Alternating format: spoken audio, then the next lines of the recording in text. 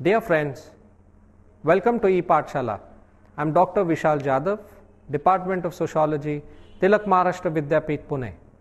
Today we are going to look at a module titled Violence Against Women, Feminism and Politics, which is part of the Political Sociology paper.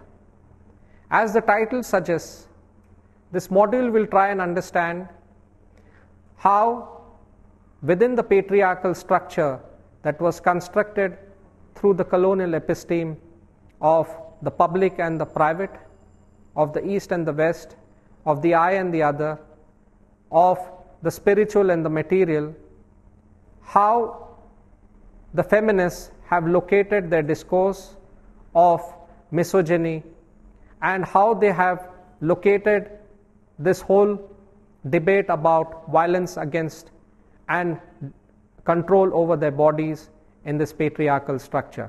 This module will try and assess this in two periods, which the first period would be in the pre-independence period that talks about women's movement, and then in the second period since the 1970s how the feminist movements began to grow and how they began to branch out into different movements. Pre-independence women's movements. The past is replete with examples of women's revolutionaries. As early as 1882, Swarna Kumari Devi started the Ladies Theosophical Society, a multi-religious association for women, while her daughter Sarla Devi trained women in the use of weaponry. Pandita Ramabai, delegate to the Indian National Congress in 1889, established women's organizations and schools for girls. In 1910, Sarla Devi Chaudharani founded Bharat's Stree Mahamandal, arguing against men who preached reforms but endorsed Manu's patriarchal laws. In 1918, the All India Muslim Ladies Conference passed a resolution against polygamy. Women's Indian Association of 1917, National Council of Indian Women 1925, and All India Women's Conference 1927 practiced petition politics to promote feminist issues. They all demanded votes for women, for equality with men, arguing that women voters and legislators could help in ushering in social reform, morality in politics, as well as raising a generation of healthy, educated citizens. In fact, Sarojini Naidu urged women to utilize their housekeeping skills to put the national house in order. When the Southborough Committee toured India, women groups proceeded to show numerical support for their demands. In Bombay, the committee was presented with a petition signed by 800 educated women and statements supporting women's suffrage from the All India Women's Delegation, the Bharat Stree Mandal Home Rule League. In a similar instance, when Muslim men sought to be exempted from the Hindu Marriage Bill in 1927, the Muslim women members of Women's Indian Association presented a special petition opposing it. Its lead petitioner, Sharifa Hamid Ali, had later in 1930 launched a drive for delegate divorce, demanding that women can initiate divorce without losing their meher. This was also a period of reform initiatives by M.G. Ranade and Rajaram Mohan Roy to curb practices of female infanticide, sati and child marriage. Eager to counteract the British critique of Indian culture, reformers saw women's emancipation as critical to nationalist regeneration. But an upper caste bias oriented their reforms. This was evident in the issues that were not given their due importance, like inheritance rights, domestic violence or polygamy, anything that disturbed the patriarchal hold over the private sphere. For instance, sections of the Hindu Code Bill which legalized intercaste marriage and enabled divorce were definitely not welcomed with open arms and were viewed with great hostility. Moreover, Partha Chatterjee had analyzed the nationalist resolution of the women's question, which was done by outlining the two spheres of culture as material and spiritual. These two separate spheres, identified as Bahir, world, and Ghar, home, were aligned with gender roles. Women were supposed to occupy the latter and hence were distinguished from the common lower class female. Sharmila Rege argues that as such Dalit and working class women were precluded from the discussion. Barring a few progressive legislations targeting social evils like child marriage, the colonial state furthered patriarchal interests stemming from administrative expediency. The independence struggle witnessed a surge of participation. On Gandhi's encouragement, thousands of women joined the civil disobedience movement in 1930. Sarojini Naidu, Lado Rani Jhutsi, Rani Gudialo, Kamala Nehru, Hans Mehta, Ankita Bai Gokhale and others vigorously participated in Satyagraha, braving the violent onslaught of the colonial army. Nari Satyagraha Samiti, Mahila Rashtriya Sangh, Stri Swarajya Sangh and Swayam Sevika Sangh boycotted foreign cloth and liquor. Dalit women also played an important role in the movement spearheaded by Ambedkar and Phule in Maharashtra. Anasuya Sarabhai, Maniben Kara, Ushabai Dange, Parvati Bhore, part of the labor movement, worked for amelioration of textile mill and railway workers. However, problematic values of male guardianship underlined Congress-led nationalism, which threatened to overwhelm women's issues. It soon became apparent that the nationalists were not interested in the women's empowerment. By 1940s, another dilemma cropped up for women's organizations. In the run-up to the Special Reservation for Women campaign, they faced resistance from nationalist leaders. In Young India, Gandhi argued that women should take their place beside men, but a vote for women campaign would end up distracting attention from the freedom struggle. Following this, Begum Shah Nawaz's recommendation to accept special reservation as an interim measure was refused by others during the 1930 Round Table Conference. Moreover, in 1941, when the Rao Committee's proposal to reform the Hindu law was opposed by the Congress, women leaders who had initially thought otherwise joined the boycott on the insistence of Gandhi and Mrudula Sarabhai. From then onwards, they became fully committed to the freedom struggle, sidelining their initial concerns with gender equality. According to Samita Sen, by the 1940s, All India Women's Organization no longer had any political influence since the ideology became too middle class, too Hindu and urban to appeal to the impoverished sisters. While there was a significant turnout of peasant and working class for class-based action and nationalist movement led by the left, for instance the Tebaga movement, the independent women's organizations failed to mobilize them for their campaigns on gender issues. The alliance between the All India Women's Conference and Indian National Congress proved to be a drawback since the identification of oppressive male agency became muted. As such, the focus shifted to the system and not men, which in turn suited the latter's welfare orientation.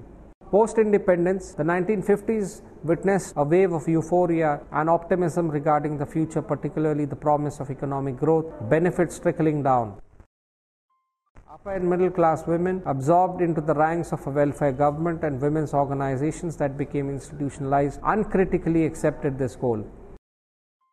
However, left-oriented women's groups were rather skeptical of the constitutional guarantees and promises of prosperity. Therefore, the National Federation of Indian Women was born in 1954. In 1960, several industrial workers, wage and unionization struggles emerged, which witnessed enormous participation from women. However, the forum on which women's grievances could be discussed was still lacking. Thus, there appeared to be a lull in feminist activity until the 1970s, when an entire new generation of women launched a reinvigorated radical movement once again. Feminist engagement with civil society. The 1970s marked a turning point in women's movement since there was a resurgence of feminist consciousness. For instance, the Shahada movement of 1972, a Bhil landless laborer struggle against exploitative landowners was taken over by women who confronted issues like domestic violence and alcoholism. In 1972, Self-Employed Women's Association was established to ameliorate working conditions of women in the informal sector. Mrinal Gore and Ahilya Rangnekar initiated the anti-price rise agitation in 1973, mobilizing several women who would beat plates with rolling pins to protest. In 1974, Progressive Organization of Women emerged out of the Maoist movement, whose women cadres united against gender oppression and questioned the sexual division of labor. The Nav Nirman movement of 1974 in Gujarat, initially involving students against inflation, later attracted women who criticized the state, conducting hunger strikes and arranging mock courts to pass judgments on corrupt officials. Mahila Samta Sainik Dal, drew parallels between anti-caste agitations and feminism, stressing oppression of religion and caste. Following the report towards equality, the United Nations proclaimed the year 1975 as International Women's Year. Simultaneously, disillusionment had set in against the left parties, which were gradually losing their radicalism and were insensitive to women's issues. Focused exclusively on class issues, they ignored patriarchy and domestic violence perpetrated by working class men. In fact, the left was questioned by a peasant woman. Why should my comrade beat me at home? Hence, some associates left behind the left party affiliations and became autonomous. Milestones in feminist movement. A major landmark in the feminist history was the anti-dowry campaign dating back to the 1970s. Although the Progressive Organization of Women organized a protest as early as 1975, it was a sudden death of a young woman, Tarvinder Kaur, due to dowry harassment, which initiated full-fledged feminist crusade against dowry. Mahila Dakshata Samiti, Nari Raksha Samiti, Stri Sangharsh, under the banner of Dahej Virodi Chetana Manch, started a spate of demonstrations to raise public awareness about the evils of dowry. The family was asserted as the site for women's oppression and not a safe refuge from the cruel world, as commonly presumed. In addition, they recorded the last words of the dying woman, took family testimony, and encouraged friends and neighbors to come forward with their evidence. The campaign was hugely successful in overcoming the indifference towards dowry harassment, highlighting that many of the so-called suicides were in fact murders. This encouraged more families to come out in the open with their dowry harassment cases. The anti-rape agitation was another milestone, as it was orchestrated by feminist groups across India led by Lotika Sarkar of Forum Against Rape. The growing incidence of rapes by police and landlords, especially the infamous Mathura Ramizabi and Maya Tyagi case, galvanized the feminists into action. The Mathura case in particular urged the feminists to declare 8 March 1980 as the day of deliverance, demanding a retrial, implementation of relevant sections of the Indian Penal Code, and changes in the law against rape. The campaign against rape marked a new stage in the development of feminism in India. Networks which had begun to form in 1978 were now being consolidated and expanded and used to coordinate action at the same time through joint action. Feminism began to be drawn into mainstream political activism. Since it garnered plenty of media attention, the campaign saw the entry of national political parties. The Maya Tyagi case not only invited sharp reactions from feminist groups, but also from parties like Lokdal, CPI and Congress. Prominent leaders like Khan Abdul Ghaffar Khan and Jagjeevan Ram demanded capital punishment and shifting the onus of proof onto the accused. Furthermore, it provoked a stirring of reflexivity amongst feminists as to whether or not the campaign should be waged, sidestepping the subject's wishes. During deliberations on the anti-rape law by the Law Commission, a fierce debate raged at the left feminist conference in Bombay in 1978, where the bone of contention was the extension of burden of proof clause. Opinions remained divided. Those who proposed, such as Stri Sangharsh and Lawyers Collective, that it be extended to cover all kinds of rape, and those who opposed it, Stri Shakti Sangatna, arguing that it would provide a convenient pretext for the state to convict male activists in false rape cases. Accusations were levied against each side of being anti-feminist, belittling the horrors of rape, or being bourgeoisie idealists, unconcerned with the larger political issues and realities on the ground. Even the rural areas saw a spurt of feminist consciousness. Women were part of Chhatra Yuva Sangharsha Vahini, a movement in Bodh Gaya to reclaim land from the temple priest. In Karimnagar, women active in the landless laborer struggle agitated against the rapes by landlords and wife beating. In 1980, Patna bore witness to a demonstration by women students against the rape of a rickshaw puller's wife. The anti-rape campaign was successful on several fronts. Rape was no longer an issue to be brushed under the carpet. Custodial rape received legal recognition and the definition of rape itself was scrutinized. For instance, the People's Union of Democratic Rights found that most of the custodial rapes were used to punish women who eloped with men their families did not approve of.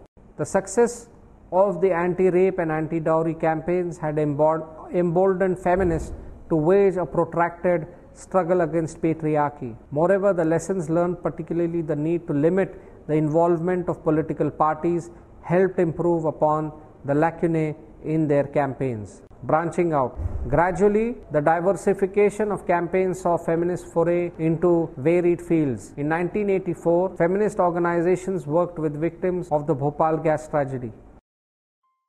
Women groups also allied with medical organizations such as Medico Friends Circle or Voluntary Health Association of India to campaign against harmful pregnancy testing and conception of drugs. The most notable were the campaigns against Neetan and Depo-Provera. During 1986-1987, feminists pleaded their case before the drug controller to investigate the drugs prescribed by doctors, arguing that the latter do so at the behest of the pharmaceutical companies. Multiple women's centers also sprung up in cities imparting legal aid, healthcare, counseling, and even employment. Interestingly, some of these centers were named Sakhi Kendra and Saheli, signifying the application of feminist concepts of sisterhood to traditionally accepted structures of friendship among women, as well as bringing out the positive aspects of women's lives. They often held workshops to celebrate women's creativity through song, drama, and painting, thereby spawning a new definition of political activism. Feminist plays Om Swaha Mulgi Zali Ho, an exhibition, used traditional images of subordination to convey their message. They have even attempted to use traditional idioms of empowerment, immortalized by the slogan Hum Bharat ki Nari hai, Phool nahi Chingari hai. Reinterpreting myths, epics, and folktales, women were likened to goddess Kali and women warriors, urging women to struggle for their rights.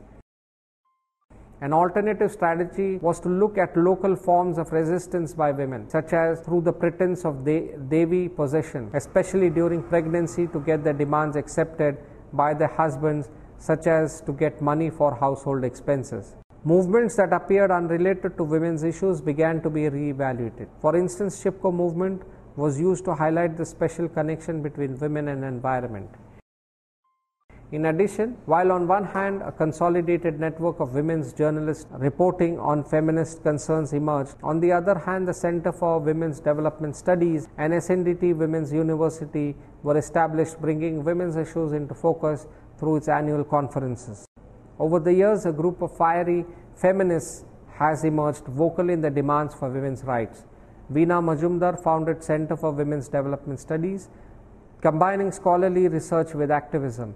Vandana Shiva pioneered ecofeminism, underlining the eco-friendly subsistence practices of women and critiquing capitalist patriarchy. Urvashi Butalia co-founded with Ritu Menon the first feminist publishing house, Kali for Women. Kamala Basi established women's resource and training centers, Sangat and Jagori. In December 2012, the Delhi gang rape case spread a ripple of angry murmurs across the country. Unprecedented participation in protest marches in Mumbai, Bangalore and Kochi prompted the media to call it India's Arab Spring moment. The 1 billion Rising campaign, 14th February 2013, was launched in more than 15 states, promoting the idea of women empowerment through songs, street plays and poetry. In wake of the nationwide outrage, the Justice Verma Committee compiled a report in concurrence with women's groups like Forum Against Oppression of Women, Jagori, Women Against Sexual Violence and State Repression. The committee outlines a Bill of Rights for women, wherein the state shall commit itself to provide right to life, security and bodily integrity for women. The committee in particular directed its attention towards the police as an area of much needed reforms. It noted that the police are not guided by the principle of the Constitution or the rule of law, but routinely act as arbitrators of honor or shame, viewing all women who wish to lodge complaints of rape or sexual assaults as essentially shameless. More importantly, it redefined consent ensuring that passivity under shock or trauma is not construed as consent. While inaction by senior public servants, police, armed forces is liable for punishment, the committee also recommends amending the Armed Forces Special Powers Act. Furthermore, the Supreme Court re-examined the constitutional validity of the provision providing the definitions of juvenile, particularly in wake of the alleged brutality committed by one of the perpetrators. In another sexual assault case at Kamduni, West Bengal, women activist groups like Nari Chetana, Manch and Maitri demanded justice for the victim as well as accountability from the government. Some of the activists even had to court arrest. Similarly, women's groups like Alochna have waged a protracted struggle against sexual harassment. As early as the 1980s, the Forum Against Oppression of Women took up the cause of sexual harassment suffered at workplace, including PhD students persevering even in the face of adverse media publicity. During the 1990s, the brutal gang rape of Bhauri Devi, a government employee who tried to prevent child marriages, provoked women's group to push for a progressive law culminating in the Vishaka Guidelines of 1997. The sexual harassment of women at workplace law enforced in 2013 was the outcome of deliberations by the National Commission for Women in consultation with several women's organizations. When a sexual harassment case was filed against a former Supreme Court judge by an interim feminist activist like Vishaka Group for Women's Education and Research, Women's Rehabilitation Group, Jagori and Kali for Women pleaded to be interveners in the case.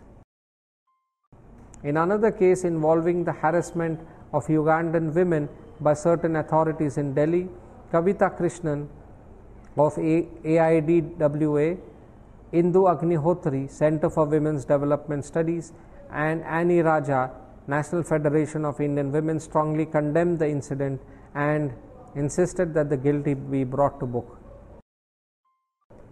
The Slut Walk or Besharmi Morcha too has been initiated by some women activists like Rita Banerjee as a mark of protest against the patriarchal assumption about blaming rapes on women's clothes. In 1999, it documented and analyzed the diverse civil and family laws applied to Muslims. Steps headed by Daud Sharifa Khannam questions the Jamaat's authority, traditionally headed by men, to decide matters concerning women. Divorce, dowry, domestic violence, custody. Hence, it intends to replace the extant Jamaat with one consisting of women members. It currently plans to erect a mosque exclusively for women and open a center for research on Islamic jurisprudence. Among tribal women, Nari Mukti Samaj ensures food security for families in Malkangiri. In Maharajor village, Samaj Vikas Mahila Samiti tackles the problem of water scarcity by rallying for construction of a dam in the region. There also emerged a discourse of dissent from mainstream feminism. Dalit feminism challenged the urban and middle class character of the women. The National Federation of Dalit Women and All India Dalit Forum argued that feminists homogenized their issues, ignoring patriarchal domination suffered by Dalit women. The left parties, from which most feminists hailed during the 1980s, were in particular blinded by their obsessive concerns with the materialist framework. As such, the anti-rape, anti-dowry, anti-violence struggles were waged against caste factor, which adds to the severity of sexual violence, hardly figured in the analysis of rape. For instance, the National Federation of Indian Women attributed the Mathura rape case to class, thus excluding the sexual assaults on Dalit women in Marathwada during the Namantar agitation. Even dowry cases were conceptualized outside the framework of Brahmanization. While the left party-based women's organizations like National Federation of Indian Women collapsed caste into class, the autonomous women's groups collapsed caste into sisterhood, both leaving Brahmanism unchallenged. Hence, they insisted on an independent identity, denying the chance to mainstream feminists to speak on their behalf. Such assertions hark back to pre-independence era. Savitri Phule, Tarabai Shinde and Muktabai had written about the deprivations of their lands, their barriers to knowledge, the commodification of the bodies as well as the patriarchy inherent not only among the Brahmins but also the non-Brahmins. Women actively took part in the Mahad Satyagraha, lent their support to the Independent Labour Party and the Scheduled Caste Federation, as well as attending conferences where they passed resolutions against Brahmanical practices, child marriage, enforced widowhood and dowry. In Akola region, there was sustained activism by Dalit Mahila Mandals, especially expressed through the compositions Ovi and Palana, that were rich in political content. In 1990s, heralded the emergence of organizations like National Federation of Dalit Women, All India Dalit Women's Forum, Maharashtra Dalit Mahila Sangatna, as well as the celebration of Bharatiya Stri Mukti Divas on 25th December, spearheaded by Dr. Pramila Leela Sampath. Today, the Bahujan Mahila Aghadi and Shet Mazur Shetkari Shramik Aghadi in Maharashtra struggle over pasture land as well as opposing globalization and Hindutva forces. It is hoped that despite the differences that may exist between mainstream feminist movement and other forms of feminism, they will not deter a convergence of women's issues or a united feminist front. Sharmila Regi critiques postmodernists who talk of difference but do not feel the need to convert multiple voices into social relations that can explain oppression. By concentrating specifically on differences, feminism in India will reach an impasse just like black feminism did in the West. A greater collaboration will ensure richer and a more nuanced approach to resolving women's problems. Feminist engagement with the Indian state. Feminists have had an ambiguous relationship with the state. Initially endorsing the welfarist conception of the state, they considered it as an ally, expecting progressive legislations from it. However, in the wake of the half-baked initiatives taken by the state, they soon realized their folly. For instance, with regard to dowry-induced deaths, a law was passed in 1980 recognizing it as a special crime instead of passing it off as suicide. But the evidence needed to prove dowry harassment was not specified, nor was it considered a cognizable offence, leading to the acquittal of the accused in the Sudha Goyal dowry case by the Delhi High Court. It took another round of demonstrations to ensure an amendment recognizing cruelty to wife as cognizable, non-bailable offence, punishable by 3 years imprisonment. Likewise, the vehement anti-rape agitation pushed the introduction of a bill defining categories of custodial rape, specifying punishment of 10 years in jail, mandating trials to be in camera, and shifting the onus of proof onto the accused. Yet, it was a disappointment as the technical definition of rape obscured the fact that it was an act of violence. Convictions were rendered impossible as physical signs of forcible entry alone were deemed to be the criteria for sexual assault. Molestation cases were dismissed as eve-teasing. The sole focus being on custodial rape, the other forms of rape such as familial rape remained neglected. In addition, it reiterated the paradoxical distinction between the age of consent for married and unmarried girls. For the former, intercourse below the age of 16 would be regarded as statutory rape, while for the latter, the age limit would be 15 years.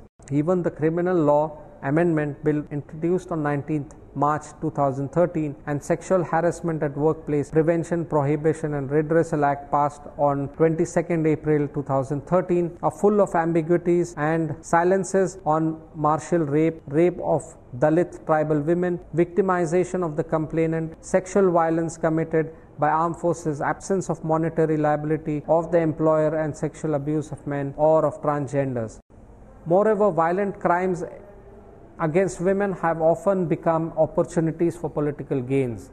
Parties capitalize on the ensuing public furore and media attention, well evident in their antics during the protests against the rape and murder of Sheila Devi in Dabwali, Haryana. Similarly, in Maharashtra, appropriating the feminist agenda against indecent representation of women, the right-wing government launched the Agni Shiksha Manch, which regulated morality and working women and working mothers, as well as rounding up prostitutes and segregating those found to be HIV positive. After the anti-dowry campaign, feminists realized that the state is deeply embedded in patriarchal ideologies, evident in support it lent to the oppressive institution of family.